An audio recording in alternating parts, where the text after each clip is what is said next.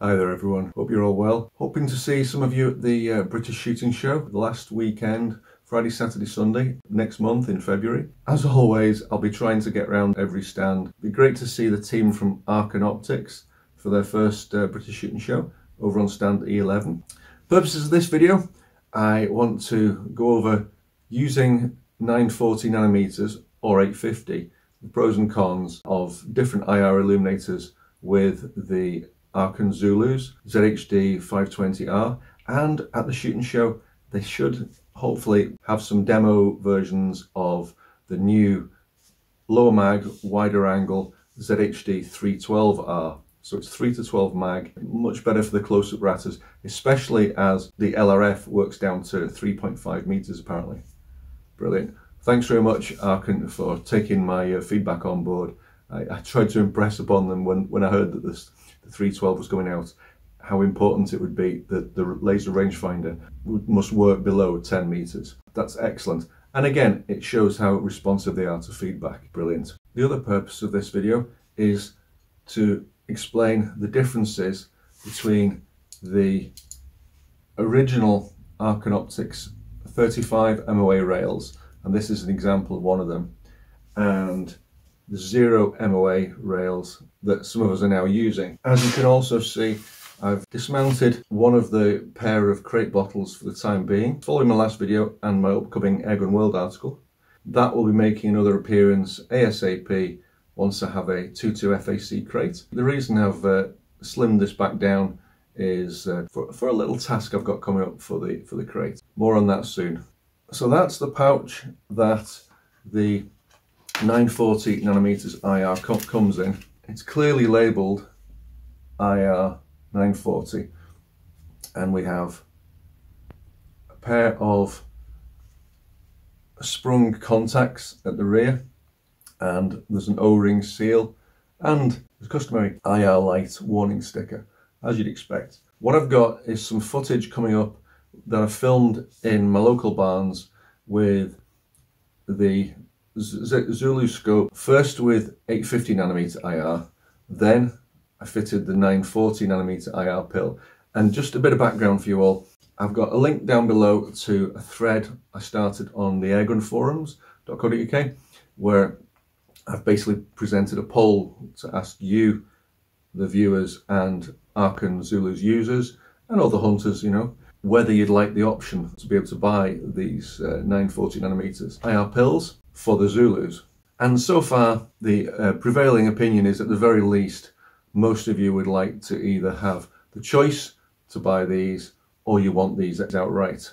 So that's interesting, because myself, I don't know how often the 850nm IR would spook prey, but if I switch it on to night vision mode, and then there you go, that's the little telltale IR light. So that's on level 1, 2, 3, 4, 5, and you can see that's getting quite bright. Now, it's bright because of this camera is a digital camera, and the digital sensor in the average mobile phone isn't much different to the digital sensor in a day and night scope. So that looks very bright right now. Put it onto auto. There we go. It adjusts, takes a few seconds, and then off.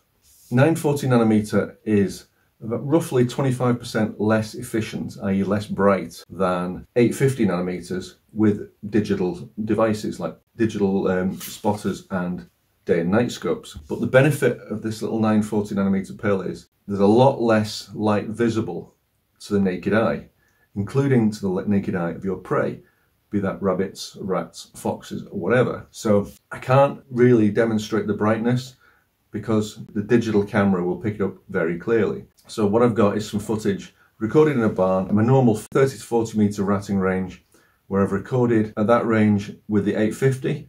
I've then popped the 940nm on, recorded, and then this is an excellent torch for this demonstration.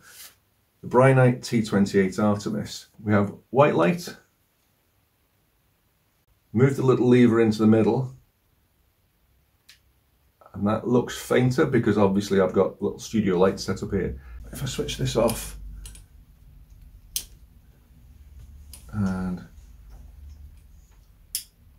Right, you can now see that's 850nm IR. And if I flare out the beam, there you go. So, and you tighten it right up, and you get to the point where you can see the square shape of the LED IR pill. Flip the lever across to 940. So that's 850, that's 940 on the same power level. So they are less bright to the camera, to the digital sensor, but they do still illuminate to, you know, reasonable ranges, certainly to decent ranges for a sub 12 UK legal limit air rifle. And if I widen this out, you virtually can't see the beam at all until I narrow it down. So that's 940nm, that's 850, significantly brighter with a digital sensor. And then that's white, obviously. Lights back on. This particular torch I've got fitted with it's not really QD, I do need to use a small Allen key, but I've got this fitted with a finger adjustable for windage and elevation position, a torch mount from customhunting.uk. And sadly, Ash is having to temporarily close his shop for the time being. So if you go to customhunting.uk, Ash has still got some bargains available in his shop. All sorts, from literally from little brackets and accessories right up to the digital night vision binoculars that I've previously reviewed with Bruce. This bracket's a cracker. I've been able to fit this on the side. There we go.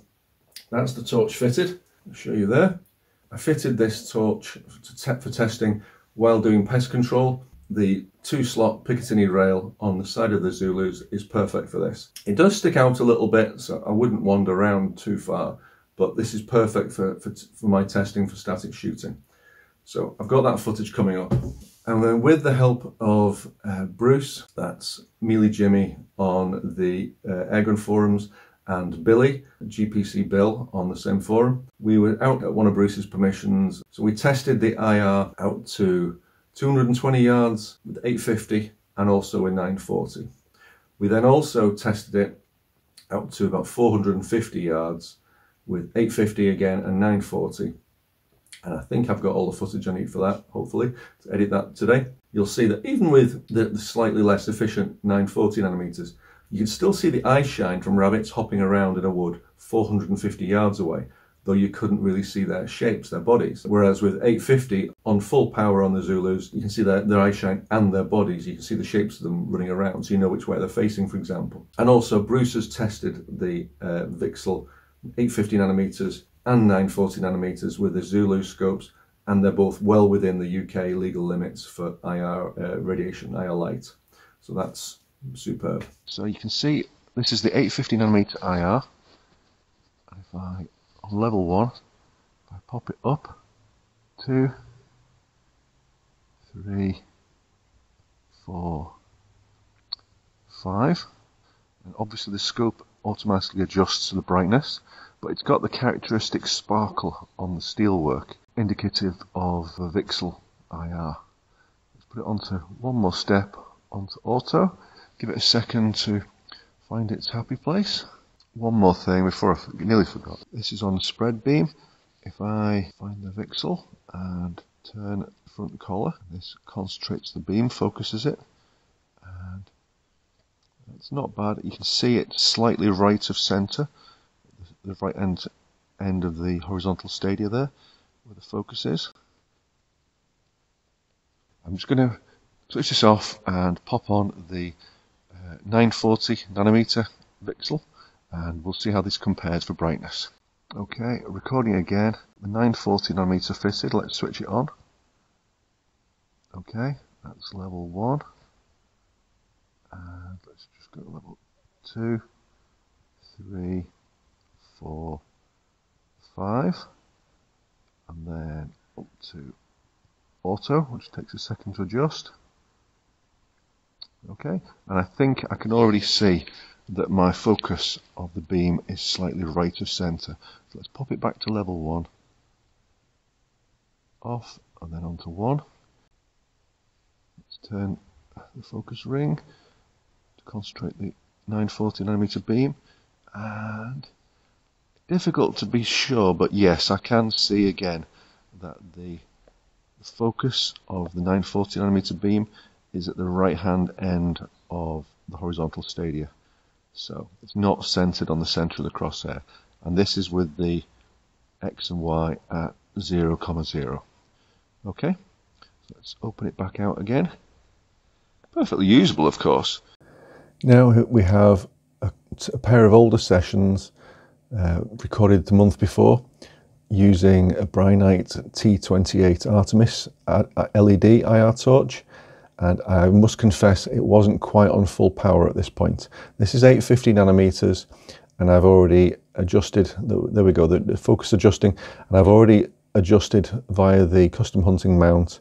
I've adjusted the beam to be roughly centered on the reticle. So I'm just scanning around, and range is 30 meters, so not quite as much as before as the previous footage you've just watched, but there was farm machinery behind me. And so you can see you might be able to see a slight pattern to the IR with the LED, and there I focused it down just to briefly show you the square pattern of the LED array. And then here I switched over to 940 by moving the lever on the torch. The IR is off to the left, so I've got to adjust the bracket because the two pils within the torch are not perfectly aligned. And also, whenever you change between daylight to IR and include within IR from 850 to 940, you have a slight focus adjustment. And so here we are, there we go. That's me adjusting the beam horizontally to match the reticle. And those two shiny objects in the center of the screen, that's not rat's eyes, that's the flats on a pair of nuts or bolts holding that column in the corner of the barn. So you can see that, oh, that's flicked it onto 850 there, and then back onto 940 for the comparison. So you can see 850 is, like I say, 25% brighter than 940. And then for a few seconds here, I remembered the power control, turned the 940 up further, and you can see how clear that is. So the Arken Zulus ZHD520R is perfectly at home with 850 and 940 nanometers LED IR to airgun ranges. Here I joined Billy and Bruce out at one of Bruce's permissions. This is 220 yards to the fence, and I think we're on 850 nanometers right now, the brighter one. It was causing some whiteout. In a second, you'll see I've clearly denoted which bit's 940 and which bit's 850. There was some confusion because both scopes were recording at once, and we had to put our fingers over the IR alternately. So that's 940, and Bruce was commenting that was the better one at 220 meters at full power. They were on full power so we could get a fair comparison, whereas if we'd put them onto auto, they would have automatically dimmed down to suit the conditions. So this is onto 850, full power, and there's more whiteout on the bushes in the foreground. And I say foreground, that's nearly 200 yards. So, yeah, very good, but Bruce's comments was on full power, the 940 was far better at 220 yards. So you can see the rabbits running around and you've got some eye shine. Superb. Thanks very much, gents, for your time. Brilliant. We've got two Arken Zulus scopes here, one with an 940 nanometer, the one on the left, and an 850 nanometer IR, the one on. They're both switched on and both at full power at the moment, but I've got my finger over the front of them. So we're actually, the image you're looking at just now has got no IR. If I move my finger out of the way at the 850, and you look at that, those trees are just about 400 yards away. Right, you can see how bright that is. If I put my finger on and then off on the 940, you can still see the trees, but that image is not as bright. It's definitely less bright with the 940 than it is with the 850. So it's 940 off, 850 definitely brighter, both off. Both on, of course it's brighter still.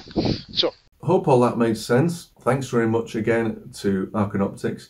Thanks to Bruce and Billy and everyone who's given us feedback on the Airgun forums.co.uk, because there are now, I think, 3 or 4 threads for the Arken Zulus. Bruce started one called User Experiences. There was already one called Hitak, referring to the former brand, and there are maybe at least 2 other threads on these excellent Zulu scopes.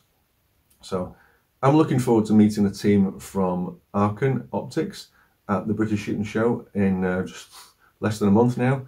I look forward to seeing lots of you there. You won't be able to miss me, because I'll either be recording, chatting to people, interviewing people on various stands, or I'll be sitting down, resting my legs, while uploading videos to YouTube, topping up my phone battery, and then moving on to the next stand. Gonna be a busy 3 days. Looking forward to it, so I'll see you all there.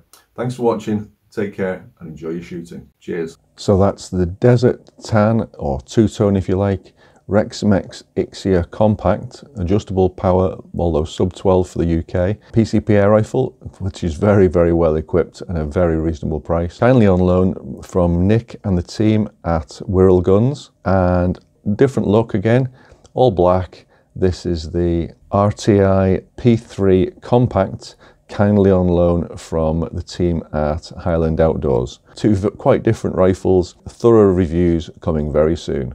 Thanks for watching.